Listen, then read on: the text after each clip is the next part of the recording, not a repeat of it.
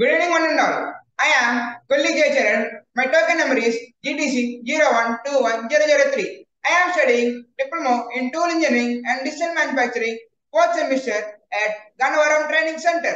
Today, I am here to present my shop talk, Electro Chemical Grinding or Electrolytic Grinding. Now, let's see how the electrochemical grinding works. Electrochemical grinding is similar to electrochemical machining, but in electrochemical grinding, we use a grinding wheel instead of a tool shaped like a contour of a workpiece. In electrochemical grinding is based on an analytic solution where electrochemical machining works act as an anode and tool act as a cathode are separated by a small gap is called electrolytic cell.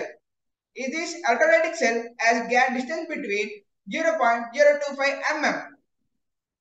Now let me explain this diagram where here you can see DC power supply motor where positive ions are connected to the workpiece and DC power supply motor where negative ions are connected to the grinding wheel. Now we can see a big tank which is used to produce electrolytic fluids. Now let me explain few other elements in this diagram. We can see a nozzle which is used to produce electrolytic fluids. Beside that, we can see a meter which is called as a flow meter, which is used to control the flow of electrolytic fluids. And you can see a gauge is used to control the pressure of the electrolytic fluids.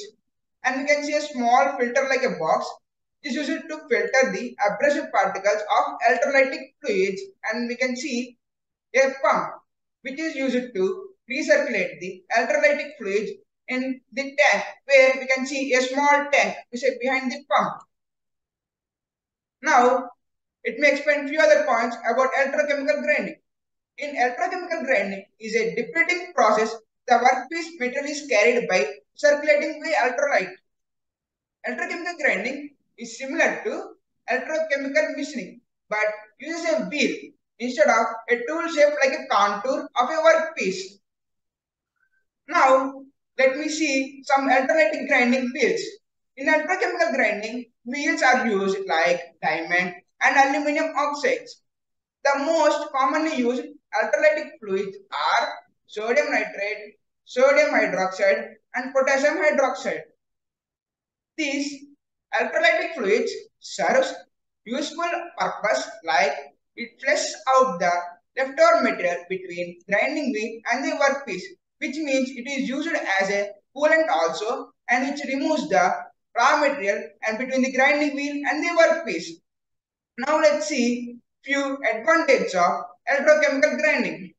The accuracy of electrochemical grinding is very high and a high tolerance can be obtained. It is used to machine harder materials like more than 65 HRC, where normal conventional machines is very difficult to perform these operations. This process does not leave any scratch marks or indentation marks of the workpiece.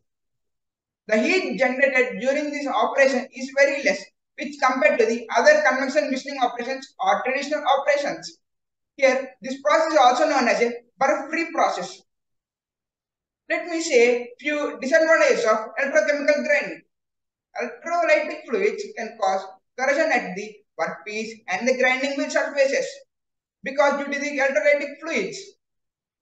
Now let me say few applications of electrolytic grinding. These electrolytic grindings are used for the grinding the turbine blades and honeycomb parts in aerospace.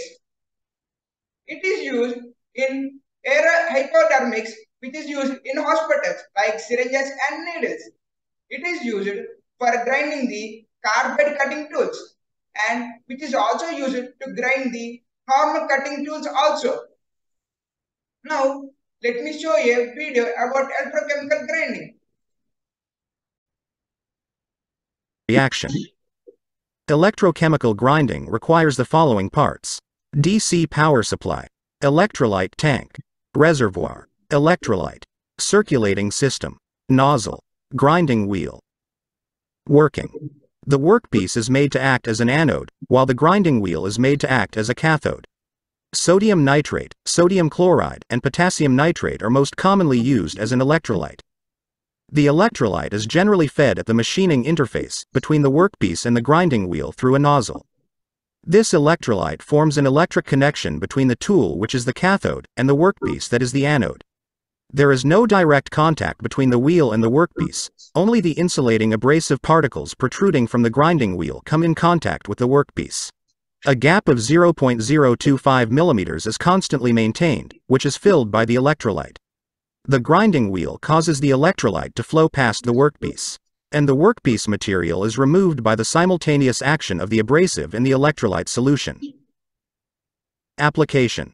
It is used for grinding turbine blades, sharpening hypodermic needles, grinding of tungsten carbide tool bits, grinding of cutting tools, used in the production of a thin-walled tube, grinding cemented carbide, refractory materials, stainless steel, and high-alloy steel without producing burr.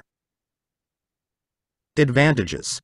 The process can grind very thin materials of about 1 mm, which otherwise will be damaged if machined using traditional grinding operations. The machined areas are burr-free. There is no hardening and cracking of the workpiece. The grinding wheel requires less frequent dressing. No heat is generated and hence no thermal distortion of the workpiece.